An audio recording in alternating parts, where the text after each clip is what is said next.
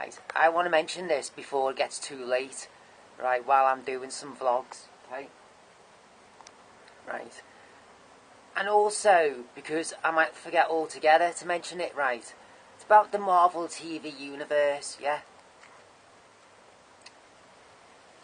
Right, specifically, Daredevil Season 3, right? Anybody watch that at home with, like I have just done?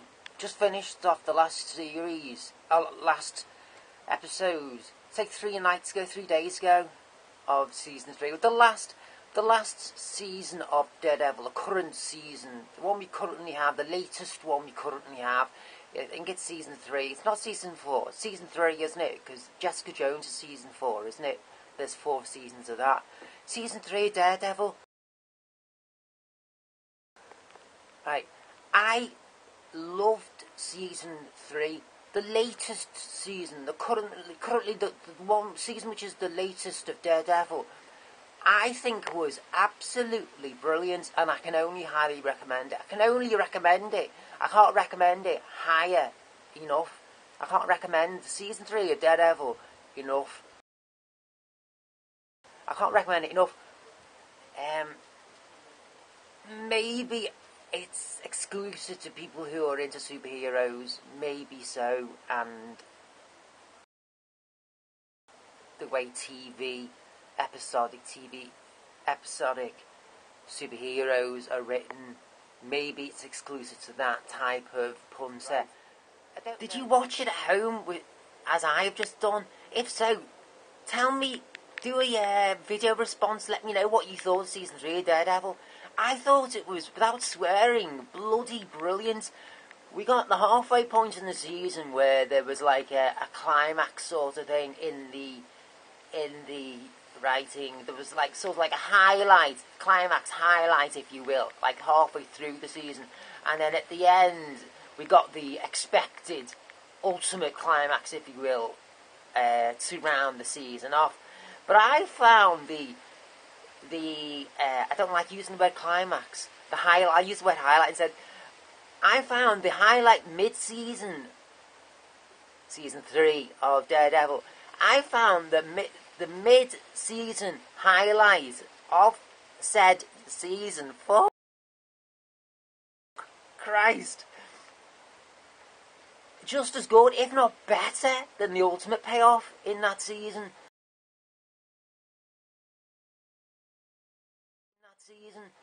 Where Daredevil was fighting one-on-one with Fisk. Brilliant way Fisk was pulling out the shards from the chandelier, one after the other, as he was stepping back into the pools of blood. It was just brilliant. Daredevil was relentless, and then bloody... and then Poindexter, he was part of it as well. There was like 3 of them on one, and we had oh no, his new wife. Oh no, fuck Fisk's new wife. What's her name? As she was trying to prevent blood from spattering all over her, as she was trying to dodge the punches throughout the apartment. Oh no, what's her name? Oh shit. It'll come to me.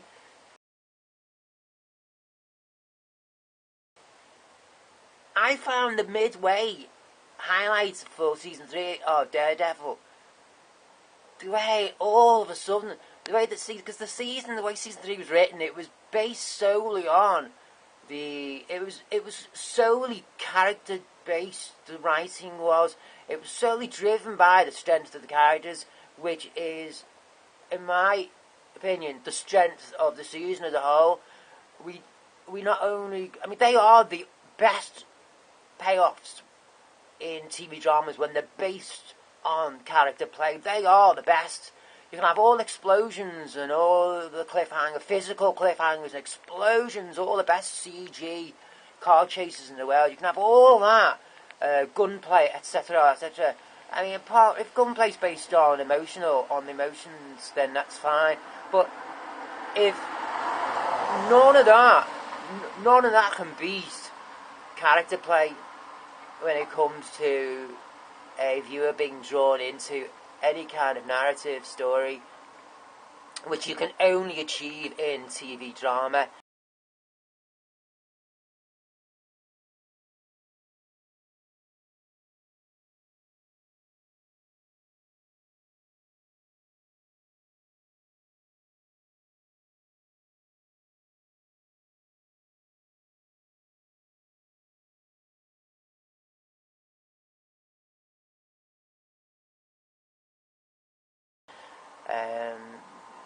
Movies have. That's why the movie makers of today are making these 3.5 hour long movies, aren't they?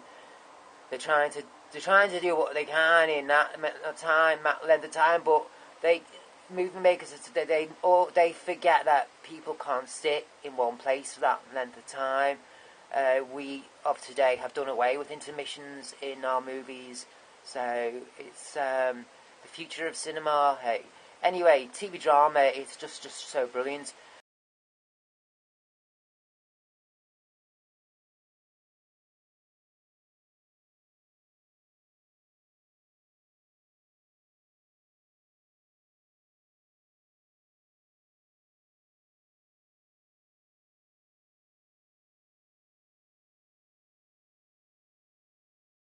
The way the midway highlight of Daredevil Season 3, the way that was built solely around character play.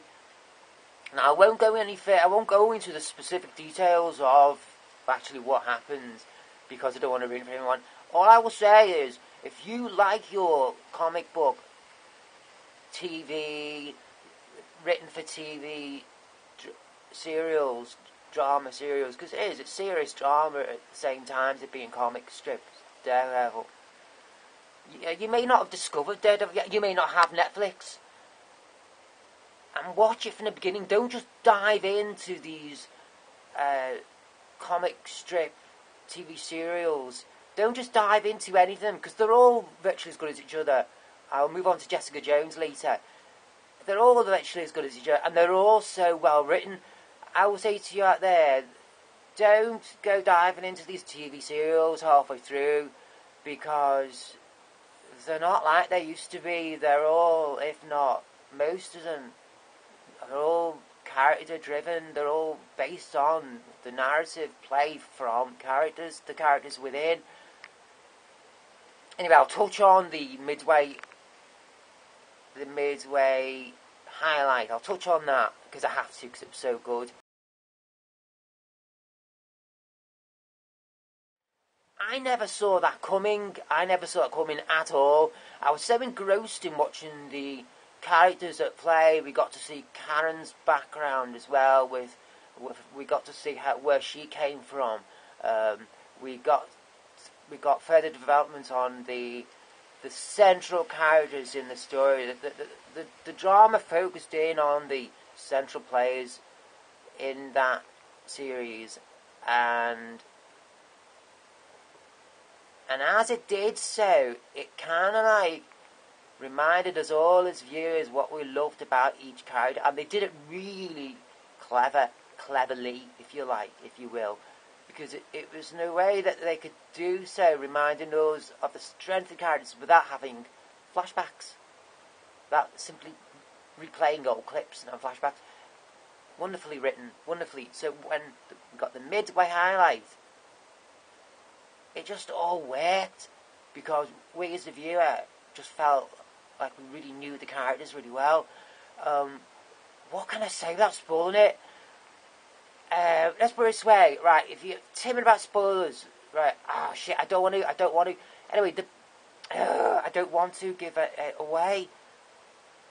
I don't want to give it away. The bit where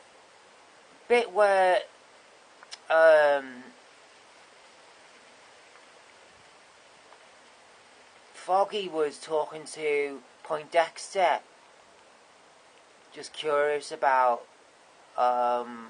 what the fuck he was doing,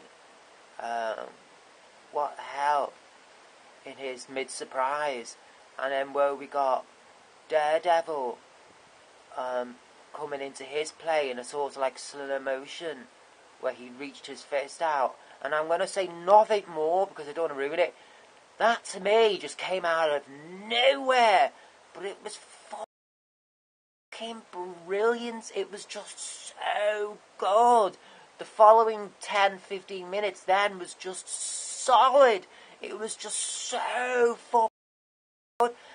I was just like, every blues in my mind, all my worries, everything just went out the window. And it was just fantastically the way it was photographed,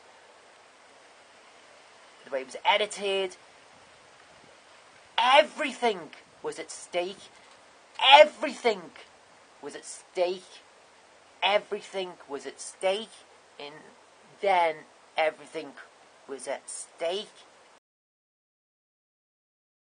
to play for in the said following 10-15 minutes. And it made it just essential viewing it. And it drives me to come to do this video, to highly recommend Daredevil TV series. And from the start, I mentioned Jessica Jones before, and how good that was as well.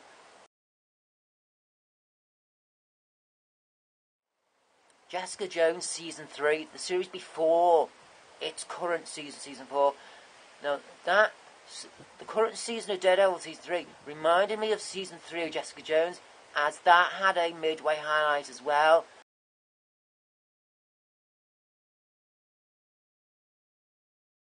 As it get growing stronger toward the finale highlight as well. It had sort of like two payoffs, like the season I'm talking about here, season 3 of Daredevil. Again, I don't want to go into any great detail on that, other than comparing the two and expressing the quality of both. Again, extremely character driven, solely based around the character play.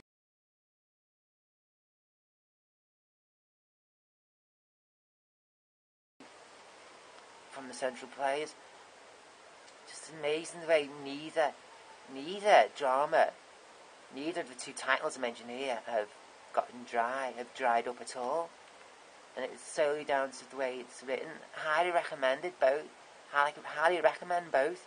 I thought season 4, moving on now, just where I'll finally finish here, season 4 of Jessica Jones now.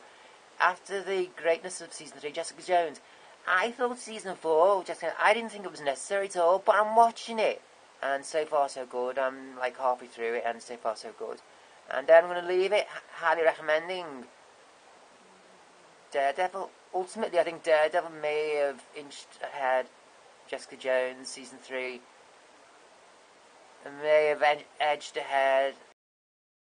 As comparable as they are, as different as they are, I think out of them all, the 4 or 5 Marvel TV universes we're getting, I would say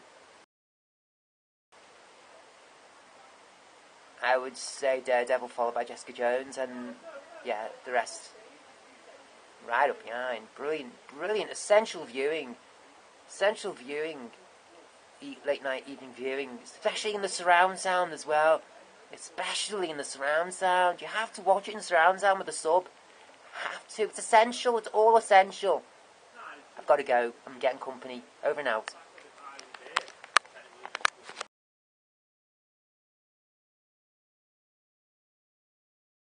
I watch... Yeah, hang on.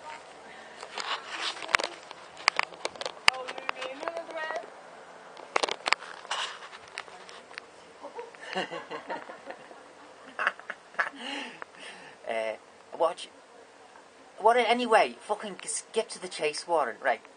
Fucking season 3 Daredevil's brilliant, right? You watch it at home.